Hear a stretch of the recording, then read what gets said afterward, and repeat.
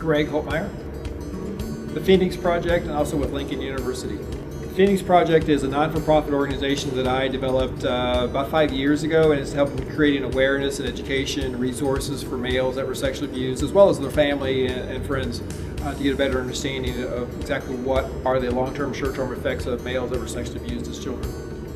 The message with the sexual abuse is we talk a lot about the effects and how prevalent this is. It's 1 in 6 males are sexually abused by the time they're 18, and most people don't know that. And we have to talk about it so we can help prevent it. The only way we can prevent this is get it socially acceptable for people to come forward and to talk about it.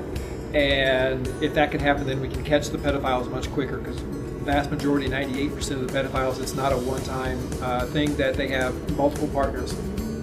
Bouncing back, that we can prevent this, and that my own healing recovery process, because I'm a victim of childhood sexual abuse, and that we can recover from that there is healing from this, that there are resources, very limited, and we need to create more and more resources, but they are there.